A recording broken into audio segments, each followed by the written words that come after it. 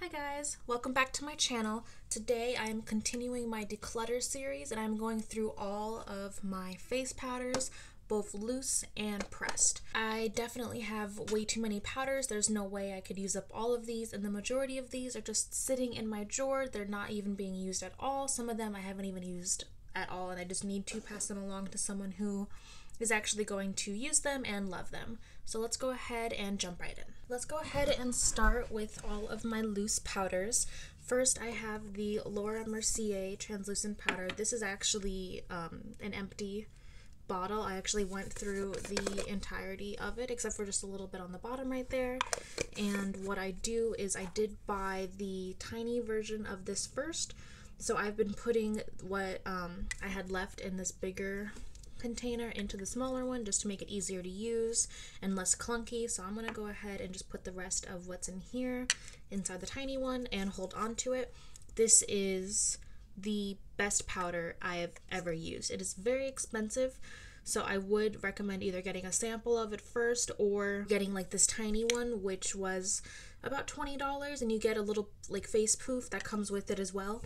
If you buy the big version, you don't get the face poof with it, so I would recommend getting the tiny one because that face poof is actually really useful. I only use this on my under eyes and on my eyelids. My eyelids are the oiliest part of my face. I have hooded lids, so I find when I set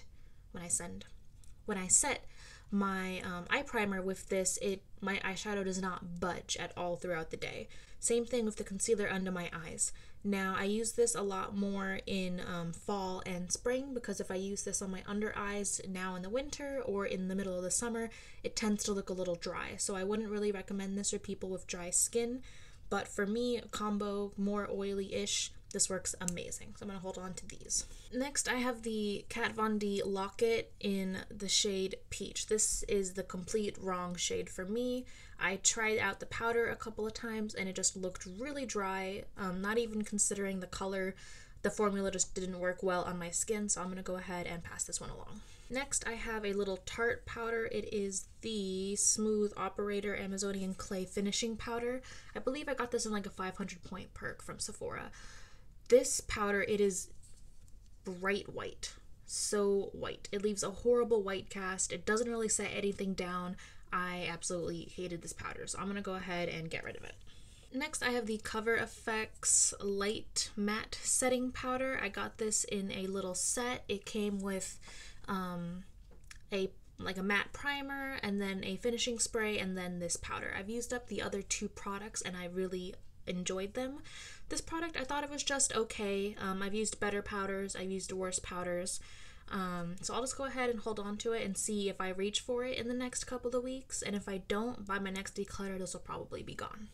So I have 3 of these Flower Beauty powders, which that's way too much powder. Way too much powder. So I have 2 of the translucent, which it's an okay powder. For one of the translucents, I actually mixed in the other powder that I have in, well, they don't even have the shade on here, but I think it is the lightest shade, and it was a little too dark for my face still, so I mixed in the translucent with the lightest powder, and I made kind of just like, and I mix it together to make this light powder. I'm not a huge fan of this. I find that it leaves just a horrible white cast, even when I'm using just the regular powder, and the tone is just off and you can tell that there's a powder on my face. So I'm going to go ahead and declutter all 3 of the powders. Next up, I have the Urban Decay Velvetizer powder. Now, this is an amazing powder. I'm actually more than halfway through it. I hate I hate this packaging so much. It looks so gross and grimy. Same thing with the Anastasia Beverly Hills palettes. They just get so dirty. But the product itself is amazing. I don't really mix it into foundations as much as I used to, just because it's winter and it's so dry. During the fall and the spring, I love to mix this in. So I'm going to hold on to this. When I'm not mixing it into foundations, I just use it to set my under eyes, and it looks beautiful. So I'm going to hold on to this one. And last but not least, I have the Maybelline Fit Me powder in the shade 10 Fair Light. This powder really surprised me. I wasn't expecting a whole lot. I thought it was going to be a lot like the Flower Beauty powder, but this one, it's a perfect shade. The shifter. Ho, ho, ho. The sifter in here is perfect. It doesn't let out too much product. You do get a good amount of powder in here, and it's only right around $10. This has actually been sitting in my everyday makeup pile, and I have been using it every day since I got it. So I'm going to go ahead and hold on to this one. Next, I'm going to move on to my pressed powders. First, I have these two from Physicians Formula. They are the Youthful Wear Youth Boosting Powder. I have the shade Beige, and then I also have the shade Translucent. Beige was way too dark for me. It's very, very warm, very dark. Even in the summer, this was too dark for me. I was mostly holding on to this to use as a mirror in my travel makeup case. I'm not 100% sure why I still have it. I'm gonna go ahead and declutter this one.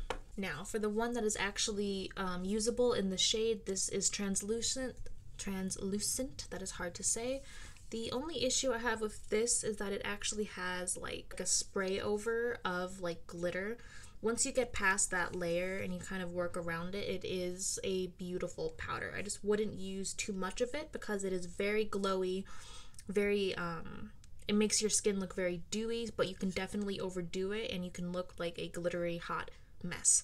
So I will hold on to this one to try it out a few more times because I do enjoy the formula. Next one, it's very surprising to me. I have the IT Cosmetics Celebration Foundation Illumination. Everyone and their mother absolutely adores this powder, and honestly, I don't like it. The shade is just okay. That's the closest match that I have to me, and it's not a great match. Honestly, it just makes me look dry and cakey, and I was on the fence about just decluttering it because it was so much money. It was like $30, and I didn't really want to just throw it out. But at this point, honestly, I'm just going to cut it as a loss. I don't like it. I'm not going to force myself to use it just because I don't like it and it makes my skin look horrible.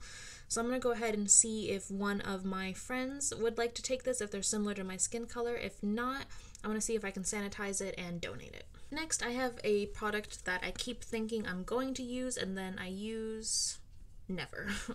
It's the NYX HD Finishing Powder in Banana. Now, yellow powders really don't work for me. I'm already warm toned. I already have very strong yellow undertones as it is, and just putting banana powder on my face, it never looks good. And I don't know why I keep thinking that it'll work. I know why. I see everyone on YouTube doing it, and I always think, oh, it looks so great on them, I should try it. It never works. So I'm gonna go ahead and stop thinking along those lines and just get rid of this powder. Next, I have the Rimmel Stay Matte in the shade 04 Sandstorm. I actually really love this powder.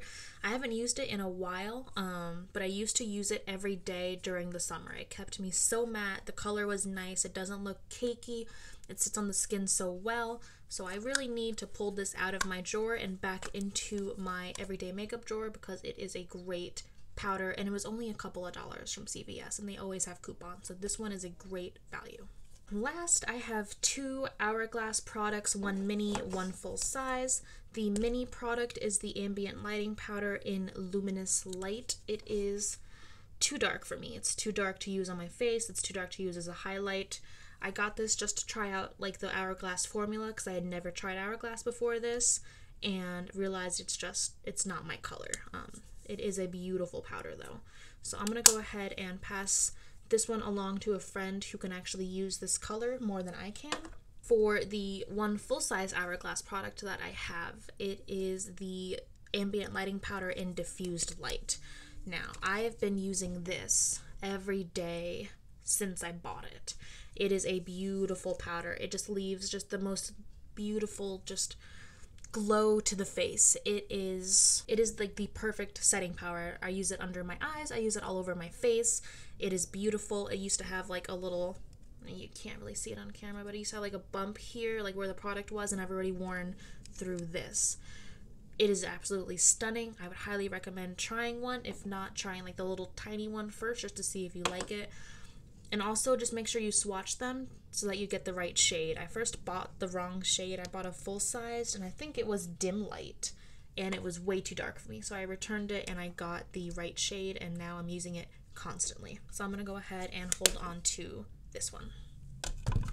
Alright, so here are the final results. Everything on the right is what I am decluttering. Everything in the little tin is what I am keeping. I am keeping 1, 2, 3, 4, 5, 6, 7, 8 powders, and I am decluttering 1, 2, 3, 4, 5, 6, 7, 8, 9. I am so happy with that. I've definitely needed to clean this out a long time ago, but that is more than 50%. I am over the moon happy. So thank you so much for watching my video. Go ahead and give it a thumbs up if you like these declutters, and I hope I'll see you in my next one. Bye!